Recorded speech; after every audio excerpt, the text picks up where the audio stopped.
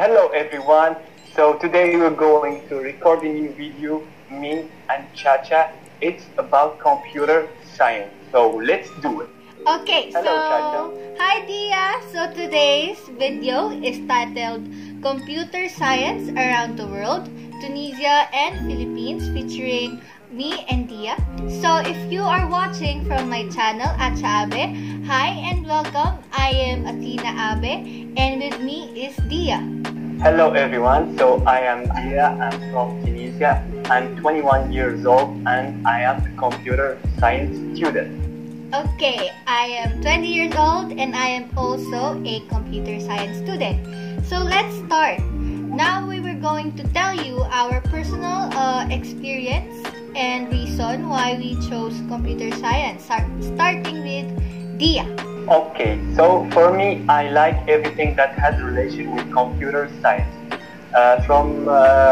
Since I was a child, I like everything like computer and video games and playing with friends, talking with them in Skype. So I really like everything that has relation with computers. So when I had to choose my field to continue my studying, so I thought the best thing for me is to choose computer science. And when I start learning, I really like it, and I'm so happy because I chose it, because computer science is the future. Yes, So that's what do you true. think, and why did you choose the computer science, Chacha? Thank you, Dhia, for that wonderful question. I chose computer science because I was actually inspired by my mother. She took computer science as her major and she is now a systems analyst. And I also want to become like her. Growing up, I observed her working in front of a computer, and that may seem boring, but I imagine myself working in front of a computer with a lot of paperworks. But I am also open into becoming a computer science professor. I dream of graduating with a degree in computer science. I also want to take my master's after that and eventually also have my PhD in computer science. So that is our reasons why we chose computer science as our major. Next is about the misconceptions of computer science. So Dhia, in Tunisia, what are the misconceptions about computer science? Okay, so please don't ask computer science students to hack Facebook. We don't do that here. Please just understand it. They don't teach us how to hack, they don't show us, and we don't like that. So please, when I tell you I study computer science, I'm not a hacker, I'm not Mr. Robot, I'm not something like that. Just please understand what I'm doing. So it's really, I don't know, it makes me angry.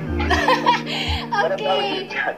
Okay, here in the Philippines, same experience, Dhia. People come to us, computer science students here, and tell us to hack their Facebook accounts, which hacking, people should know that hacking someone's account or hacking different things is considered illegal. And if you hack something, it should be ethical, it should be reasonable.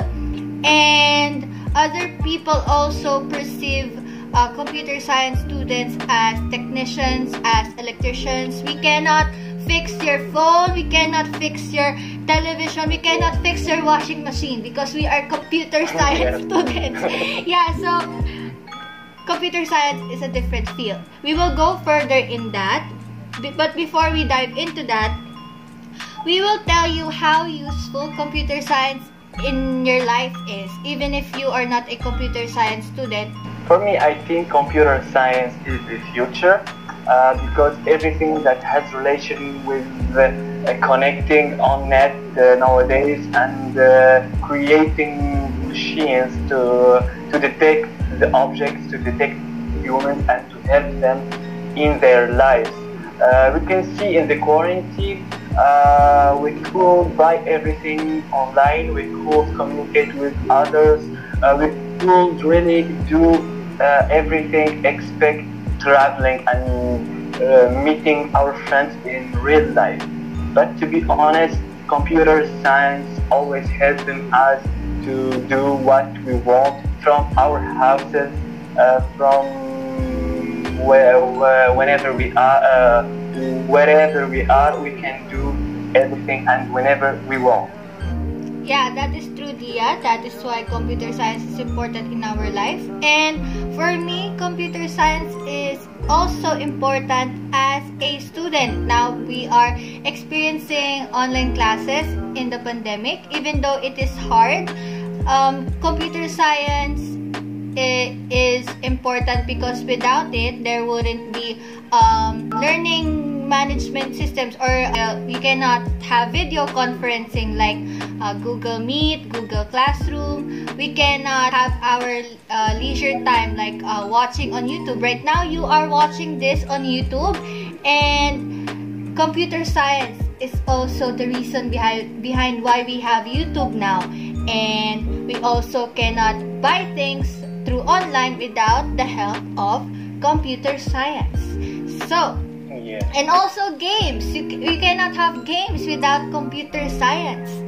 So next, we're going to tell you what we know about the different fields in computer science. So also considering that computer science is just not a one field alone. There are different fields under computer science. There are a lot of fields in computer science, like computer vision. It's about helping people in their works, like detecting objects when something is missing so they can find it easily. There where we can find the help of the computer science. And also I know things like machine learning, when you learn the machine to act like humans and to be helpful for us. The web development, I was going to forget what I'm studying. So I am a student of web development. Okay, thank you, Dhia. So, like Dhia said, the other different fields under computer science are computer vision, artificial intelligence, and web development. Now, for me, what I know about the different fields under computer science, aside from web development, is you can be a programmer in web development, or you can be a programmer for game development. So there are different types of programmers that if you take computer science as your major, if you want to create websites like Dhia, and if you want to create a game, you can choose computer science under game development. You can also become like what I want to be, a systems analyst. You can also become a administrator. You can be a database administrator. You can become a information security analyst. You can be a quality assurance analyst. You can be a manager in an IT industry. There are different careers and fields if you choose computer science as your major. So you can also start or create your own startup. If you got an idea, you can create it, you can be creative, you can be productive. So just do it and keep learning. Yes, thank you, Dhia. And before we move on to the next topic, actually, me and Dhia are still learning. We are still students, and now we're going to tell you how different my curriculum compared to Dhia is. So here in the Philippines, I am still a college student. Computer science here in the Philippines is 4 years, and here in the Philippines, when you take computer science as your major, you can have a degree in computer science with another major. For example, people here in the Philippines can graduate computer science, Bachelor of Science in Computer Science, major in Game Development, or major in Information Systems, something like that. How about you, Dhia? Here in Tunisia, you need to study 3 years to get your computer science degree. Then you can study 3 more years to get your computer to web development major or game development major or I don't know, something, anything else. So it takes us 6 years, sadly. I feel sad when I say it, but that's true. Yeah, 6 years. That is a lot in learning computer science, but I guarantee that it depends on the student on how they will make those years, whether it is 4 years or 6 years worth their time, right, Dhia? What we have told you that we should never stop learning. So learning never stops in just the four corners of the classroom. So we should not always depend on the teacher or the professor on what they will teach us, because if you graduate computer science and whatever your career or profession may be, we computer science people need to learn, continuously learn, because technology is ever changing and everything around us needs to be updated, improved, and revised. That's why we always need to continuously learn, and especially learning doesn't end there. We also need to apply what we know and what we learn. Next is, how do we learn computer science? Okay, for me, if you want to learn something, it's very easy. You have internet, right? So just go on YouTube and type everything you want. If you want to learn JavaScript, for example, you just write JavaScript tutorials and you will find everything that has relation with JavaScript. You also can discover the courses of Udemy. You can say, I don't have enough money to buy courses. No, you will find free courses that gives you what you want. I will put links here in the description in the video of our video. You will find everything you want. If you can't find what you want, just put a comment and we will help you to give you what you want. So just keep learning and don't give up. You will become what you want. So just trust me and keep learning. Yeah, and don't worry, you are not alone in this. People in the computer science field are openly willing to help you learn. That's why, like Dhia said, there are other sources. You can go on YouTube and search what you want to learn, and a lot of video will pop up in different languages. If you are having a hard time learning in English, there are like Dhia, his channel is teaching people how to code in their language. Now, if you feel like you are unsure, if you really want to take computer science or any other fields related to technology, we will also add a link to our description. I made a video on if you want to become, or if you are currently a CS or IT student, and I will tell you why we need to create. I will give tips and advices on what CS and IT is all about. So last, before we end this video, we're going to give you programming apps that we currently use as computer science students. For me, I use a lot of applications, but for now I remember I used NetBeans to write Java code. I also used Warm Server to start web services. I used Visual Studio to write my code. I also used MySQL to connect my backend to the database. I used Microsoft Teams to work with my teammates when we work on project, me and my team, or with a friend. So I use this application to communicate with them. I used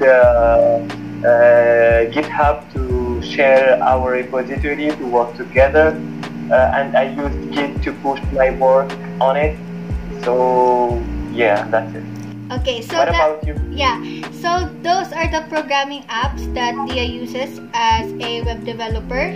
So as a computer science student, I also use WAMP server, but for me, I use Notepad++ to code whenever we take a web development class. I also use NetBeans when we code in Java, and for database, when we learn database, I use MySQL Workbench to create entity relationship diagrams and make database connections.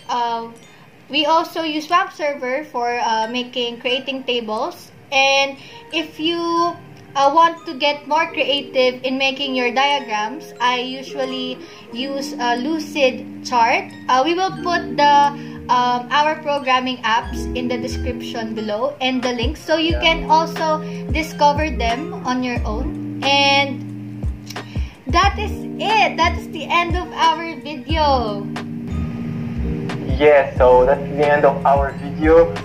Thank you for watching. You will find everything you need in the description of the video. So I hope you enjoy it. If you want to learn something or to know something, just put it in the comment and we will see you soon. Don't forget to like and subscribe. Bye guys. Thank you.